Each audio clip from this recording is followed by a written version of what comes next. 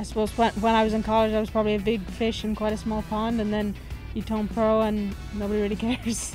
You wipe the slate clean again. You're a small fish in a very big pond, so lots of new things to figure out.